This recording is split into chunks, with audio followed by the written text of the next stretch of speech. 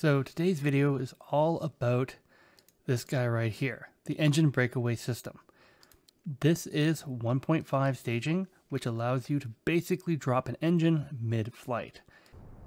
So here's a great example of 1.5 staging.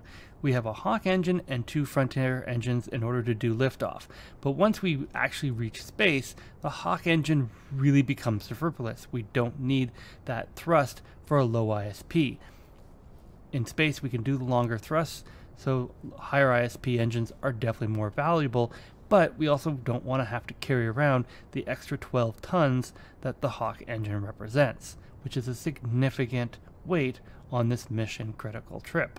So once we're confident we're going to be in space, we can simply drop the Hawk engine and continue on the Frontier engines and gain a significant advantage in our fuel consumption over top of what the Hawk would provide. This is incredibly useful when you're doing long missions, when you're not certain how much fuel you'll need, because you don't want to necessarily do staging and then have to play with fuel in between stages mid-mission.